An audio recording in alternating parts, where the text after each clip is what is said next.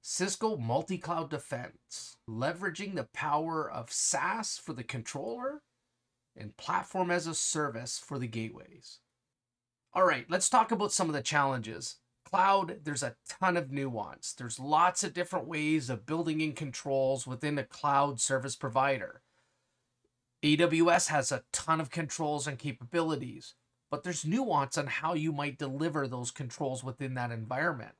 Azure, again, might have lots of different capabilities within Azure, but at the end of the day, again, there's nuance in the way that you deliver those controls.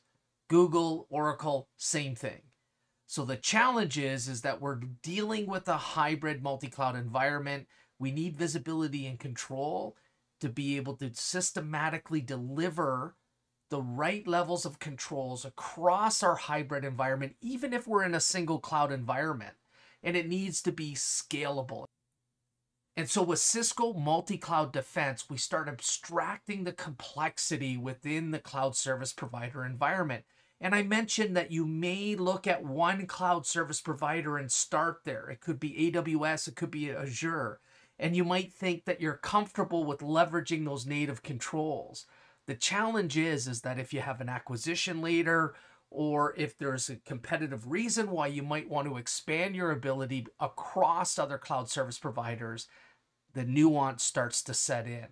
So you're better served to take a step back and remove the complexity of security into something that can scale out to accommodate the security needs across a diverse set of cloud environments.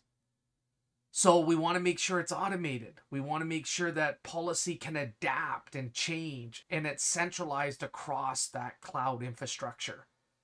Now, we want to make sure that we're also doing inbound. So stop inbound threats from web or non-web applications. Outbound, we want to block command and control and botnets and data exfiltration. And lateral movement, mitigate the attacker and their ability to navigate within the environment. The goal here is to reduce risk, enable agility, and gain efficiencies. So Multicloud Defense provides a centralized SaaS-based controller in the cloud and delivers a platform as a service gateways within our cloud service provider. And we can do this multiple different ways. We're going to get into that a little bit as we move along. But the goal here again is to make sure that we've got ingress protection, we've got egress security, and then we've got segmentation both east-west. And we're unifying the security policy. So we're creating our objects within the Cisco Multicloud Defense controller. And we're building our rule sets within the platform to deliver the outcomes across our multi-cloud environment. And again, there might be nuance between the environments in regards to what controls that we might want to leverage or the way they might be deployed. But multi-cloud Defense doesn't care. We can do it based on tag-based policies, so they're dynamic, and as new workloads come up into the environment, they're automatically being adapted to the policy that's relevant to them. And it allows us to learn those tags in real time. So there's no delay in building out services as we start scaling out the environment. It's fully orchestrated. We can leverage Terraform or REST API to deliver these gateways within our environment. And we take care of it all. We not only take care of the gateways that we need to deploy, but we also help modify the routing tables to ensure that that is all taken care of. And depending on centralized or decentralized models, we can even build the entire VPC that allows us to drive that centralized model if desired. So here's a little view of the architecture. At the very top here, we've got our SaaS-based controller, and then we've got our individual cloud service providers.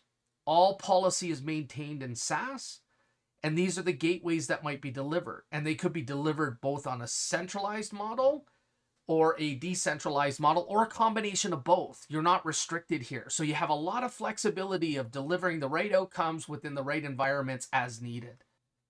Now, some of the capabilities that we provide: Ingress gateway, so reverse proxy, TLS decrypt, web application firewall, L7 DOS, IDS, IPS, antivirus, GeoIP, and malicious IP. So that's the ingress gateway. On the egress side, we centralize this gateway to provide two functions if desired. Again, you can pick one or other or both. Egress, we got URL filtering, forward proxy, TLS decrypt. You got FQDN filtering, FQDN-based firewall policy, data loss prevention, IDS, IPS, and antivirus. And east-west, we get FQDN filtering, IPS, IDS, antivirus, microsegmentation, FQDN-based firewall policy, and TLS decrypt. And it's all driven through a single-pass architecture. So simply delivering the controls required in the gateway that's being delivered. So some of the security models, centralized as I mentioned. So the centralized model is a centralized security VPC where Multicloud Defense will deliver the gateways required to provide that function.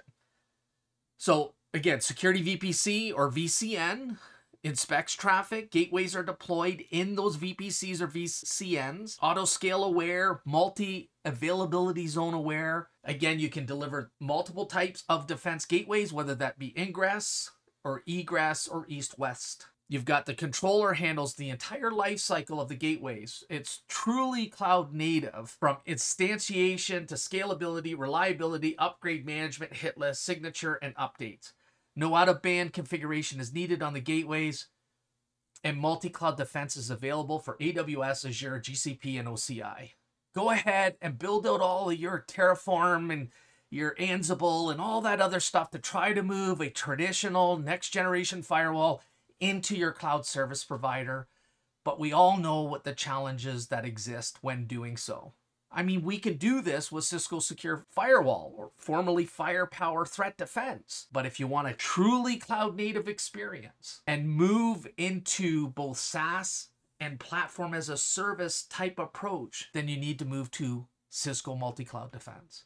Now, in the distributed model, again, there's a lot of things that we do and deliver on very similar to what I've just outlined previously. But the difference here is that we're actually delivering the gateways within the spokes themselves for whatever reason. That's the design of the organization. Every spoke has internet access, and so you might be delivering on ingress or egress-based controls within those spokes. Again, a valid design. And then you get into the combined security model, centralized and distributed.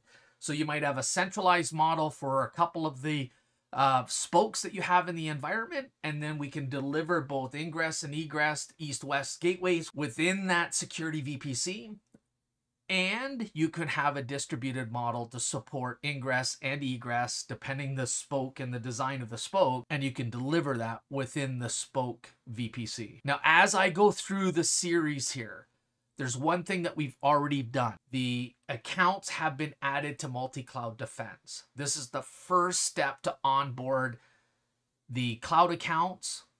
This allows the Multicloud Defense controller to interact with each account by discovering the inventory and traffic, orchestrating security deployment, and creating and managing the policy. We walk you through the integration with your cloud service provider and get you set up very, very quickly. And I've skipped that part in the rest of the series so we can focus on outcomes as opposed to showing you how simple it is to connect the accounts. So let's get started.